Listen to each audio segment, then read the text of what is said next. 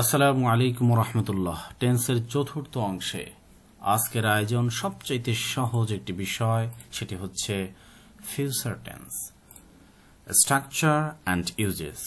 আলোচনাটি শুরু করার পূর্বে তোমরা যারা ভিডিওটি দেখছো তোমাদের সবাইকে আন্তরিক শুভেচ্ছা জানিয়ে আলোচনাটি শুরু করছি।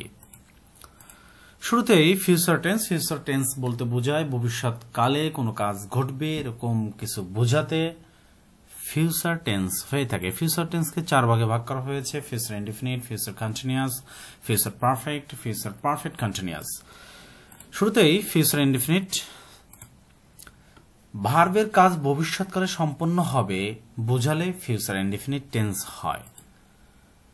স্ট্রাকচারটা হচ্ছে subject plus shall or will plus ভার্বের প্রেজেন্ট ফর্ম, অর্থাৎ এস বা ইয়েস ছাড়া যে প্রেজেন্ট ফর্মটি অর্থাৎ বেস ফর্ম, ভার্বের বেস ফর্মটি হয়ে থাকে।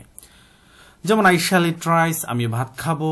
হি উইল ইট রাইস, সে ভাত খাবে। তোমরা সেন্টেন্স দুটি যদি খেয়াল করো দেখবা আমি আই এর পরে শ্যাল বসিয়েছি এবং হি এর পরে উইল বসিয়েছি।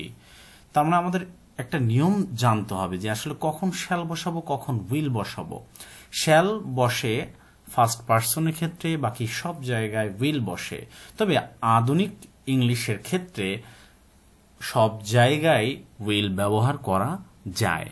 অনেক ক্ষেত্রে ফার্স্ট পার্সনেও আমরা আই এবং উই এর পরে উইল বসাতে দেখি, সেক্ষেত্রে অর্থের জোর দেওয়া হয়। যেমন আমি আই শ্যাল ইট রাইস, এটা অর্থ হচ্ছে আমি ভাত খাবো, কিন্তু আমি যদি বলি আই উইল ইট রাইস, সেক্ষেত্রে অর্থটা হয়ে যায় আমি ভাত খাবই বা আমি ভাত খাবো। এরকম জোর দিয়ে কথাটা বলা হয়ে যায় আমি ভাত খাবই। বাংলায় চেনার উপায় হচ্ছে বাংলা ক্রিয়াপদের শেষে ব, বে, বেন, বি ইত্যাদি থাকলে ফিউচার ইনডিফিনিট টেন্স হয়। যেমন আমি খাবো, সে খাবে, আপনি খাবেন, তুমি খাবে ইত্যাদি। Future continuous tense. ভবিষ্যৎকালে কোনো কাজ চলতে থাকবে বোঝাতে ভার্বের ফিউচার কন্টিনিউয়াস টেন্স হয়। স্ট্রাকচারটা হবে এরকম: subject plus shall or will, B plus verb plus ING plus extension. একটা উদাহরণ দেখা যাক, he will be eating rice, সে ভাত খেতে থাকবে। তো ভবিষ্যতে একটা কাজ চলতে থাকবে এটা বোঝাচ্ছে এখানে, এই জন্য এই সেন্টেন্সটি হচ্ছে future continuous tense. We shall be eating rice, আমরা ভাত খেতে থাকব। বাংলায় চেনার উপায় হচ্ছে বাংলা ক্রিয়াপদের শেষে তে থাকবে, তে থাকবো, তে থাকবেন ইত্যাদি থাকলে ফিউচার কন্টিনিউয়াস টেন্স হয়ে থাকে। যেমন আমি খাইতে থাকিব, সে খাইতে থাকিবে, আপনি খাইতে থাকিবেন, তুমি খাইতে থাকবে ইত্যাদি। Future perfect tense. ভবিষ্যৎকালে দুটি কাজের মধ্যে একটি আগে এবং অপরটি পরে ঘটবে বোঝালে যেটি আগে ঘটবে সেটি ফিউচার পারফেক্ট টেন্স হয় এবং যেটি পরে ঘটবে সেটি প্রেজেন্ট ইনডিফিনিট টেন্স হয়।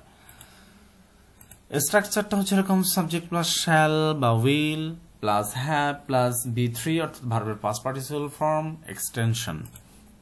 যেমন we shall have taken medicine before we eat rice, যে আমি ভাত খাওয়ার পূর্বে আমরা কি করব, ঔষধ খাবো।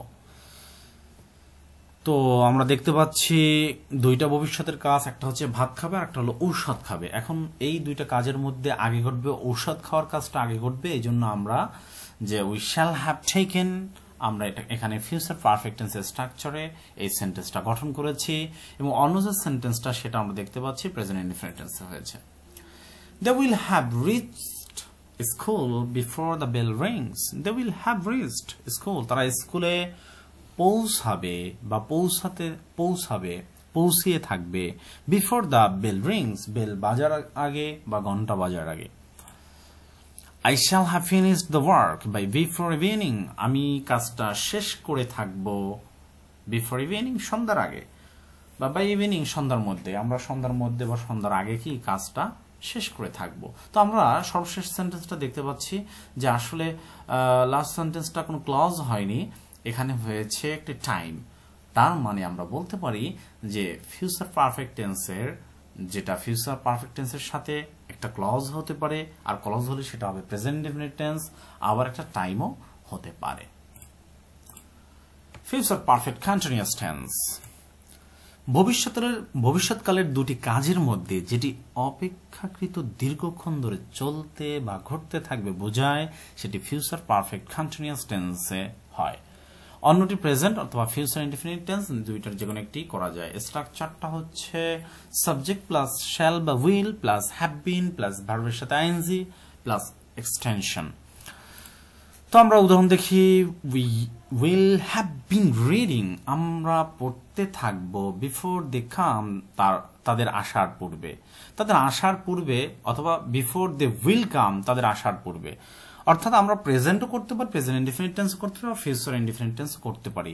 আর যে কাজটা আগে ঘটতে থাকবে কিছু সময় ধরে, সেটা হচ্ছে আমরা করেছি, যেমন সে পড়তে থাকবে, তুমি পড়তে থাকবে, তাদের আসার পূর্ব পর্যন্ত তুমি পড়তে থাকবে। তাই যে পড়তে থাকা, এটা ভবিষ্যতের একটা চলমান, এটা ফিউচার পারফেক্ট কন্টিনিউয়াস টেন্সে হয়েছে।